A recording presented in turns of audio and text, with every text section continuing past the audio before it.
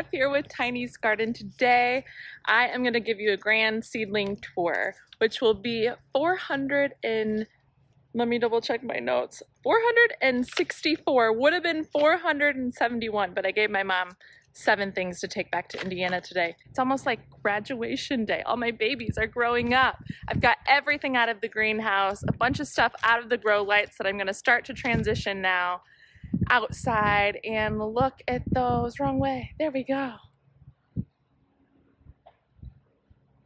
Very exciting. So I'll give you a tour of all of them. Let's take a look. Okay, this round of Snapdragons is the first round that I planted and seeded and thinned. I left one as an experiment to do just a single stalk, and the rest of these have been pinched, and you can now see how there's multiple branches coming out of one single stem, which means I'll get more blooms that way. So they're all looking really healthy. These are some of the Snapdragons that I saved that were looking terrible in their seed trays, and I did something to salvage them and it worked. So I'll link that video down below, but you can't even tell, they're all bouncing back beautifully. So these will go in the cut flower garden ASAP. Then down here, we have the rest of our stock.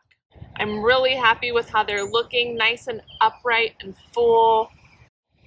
I have been fertilizing all of these once a week with Nature's Harvest organic fertilizer, and it's really made a huge difference. I'm happy with the leaf structure. There's just one there that's a little damaged, a little discoloration, but overall, nice and upright and looking fantastic. My sweet peas, these beauties I planted way early, but they're looking great now. These are the last 4 to go in the landscape. The others have been put into the cut flower garden in my sweet pea video. So this section here is my second batch of seedlings that are flowers that I've started. So sweet peas, Snapdragons, and stock, all first, and then several weeks later, the rest of these. So we have perennial aster here, two different varieties. Lady Coral Lavender in the front, which is doing really well. And then the back variety, Valkyrie Brunhilde Chamois, not doing great. But on Johnny's website, there was a problem with the seeds, so they're sending a replacement. However, those are really beautiful, so that'll be a nice addition to the garden. Cherry Brandy Rudbeckia. I have transplanted a few of these just last night. You don't necessarily have to, but I thought they were kind of looking like they needed a little more space. A really deep cherry black-eyed Susan. Should be gorgeous. Then up here, these are all my Chinese forget-me-nots. Nice dainty blue flowers, which will be gorgeous in the garden. So I've got several there to add. Also a good shade option. And back here, Copper Red Strawflower. All of my Copper Reds are on this group. After they first showed their true leaves, I got them out and transplanted up to a 3-inch pot right away, and they're looking really healthy. Back here are my Scarlet Strawflowers that I did not get transplanted at the same time as those. They were all planted the same time, but you can see the difference, how these are a little smaller, not as healthy and full. These were just done last night. These should catch up and be fine, but there definitely is a difference there. And then coming up here, these were my duds. I had to use a different seed starting kit. These are the Burpee seed starting kit, and I'm not a fan. I love the Gardener Supply Grow Ease Success starting kit, which is what everything else was started with, and I had beautiful success. So I got a little bit of mixed verbena here to come out, but how weird is that germination pattern? I promise I put seeds everywhere, so it was a very happy place there, but almost too happy because these aren't even healthy right now. So we'll see how many of those I save. Over here we have mixed columbine in the back, which germinated nicely. This front section, I didn't use my garden marker so you can't see, but something else was planted there and it didn't come up at all. Poor germination. However, my amaranth is looking good. So this I've already hardened off and put in the greenhouse for a while. It does have a little bit of damage because it did get very cold one night and I didn't have the heater going. So I have brought them inside for a couple nights, but these are gonna be beautiful. Red spike amaranth and coral fountain amaranth. And then the toughest notorious one, my Lisianthus. Two were starting to look a little yellow on the top, so I brought these outside today and actually transplanted them into a bigger pot last night. I'll show you the rest of mine, which are inside in a much cooler place downstairs.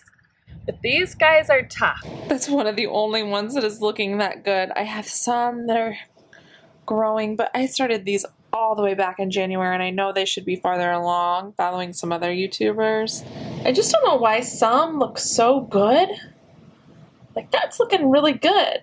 And then some look super tiny. It's interesting. It's interesting. I'm gonna keep trying. Here we have nasturtium. Nasturtium. It's an edible flower as well as its leaves, tolerates poor soil, and doesn't need much water. Peach Melba nasturtium. Doing well. This one on the end I gave too much water. I know that's what's going on there because I was wringing it out today, but I think I'll be able to save that. And back here, my cherry tomatoes. These I transplanted in one of my videos. I'll link that down below if you're interested. But I'm so happy with how they've done. A couple of them did have 2 seedlings in each cell, and I went ahead and transplanted both of them, and all of them are thriving. This is Pepper Central over here. Several different varieties. Up top is where I have my jewel colored bell peppers. So crimson, gold, and orange. I transplanted these in the same video as the tomatoes. Again, had some I weren't sure that they were gonna make it because I had 2 in each cell. Didn't thin exactly properly. But they're all looking great. Everything with the blue tag was either really small or germinated late or had 2 seedlings in the cell, and they all look healthy. Even the tiniest ones that I didn't necessarily think would make it are growing and putting on growth and looking healthy. So we will come in around 4 to 5 true leaves, so a little bit more time, and start pruning those guys. Then hot peppers back here.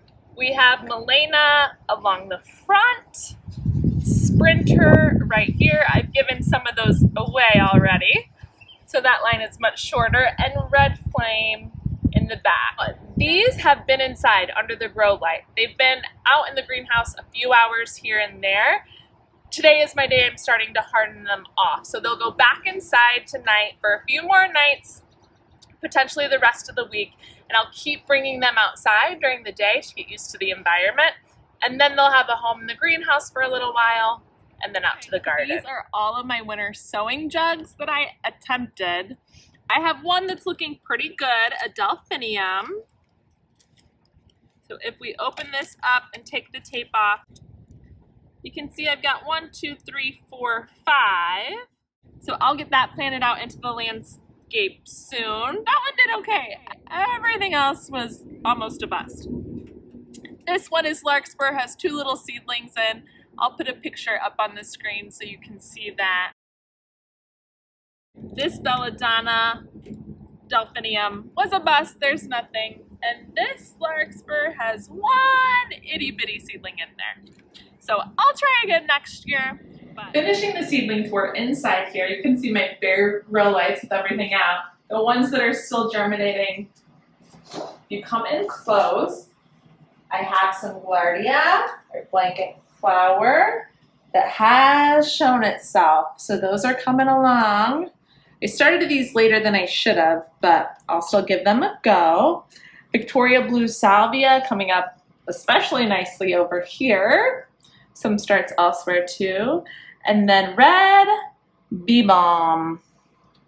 A couple starts is that as well. So I'm going to keep them in here a little while longer, see if I can get any more germination, and then we'll take that top off. Here we have some cilantro, looking wonderful. This has been doing fantastic the whole spring. I sowed it in the winter and it got a great start. No complaints with the cilantro from Johnny's. These I just sowed this weekend, so a couple days ago, if not last night. They're all running together. But I have a savor melon here.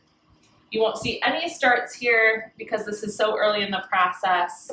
And then some hot peppers. We've got Carmen, Mad Hatter, Red Ember, New Mex Suave, and the last row is a Diva Cucumber. Those all need to be between 80 and 85. I think I have my thermometer set to 85 to germinate. So I'm gonna throw even some more water on them and get those guys going. So that'll do it for our seedling tour, everybody. Really happy with the success so far. And of course, there's some duds, but that's part of the learning experience, right? So some of these that I'm starting to harden off, I'm gonna get back inside. The rest will stay out that have been hardened off, and we'll keep them blooming.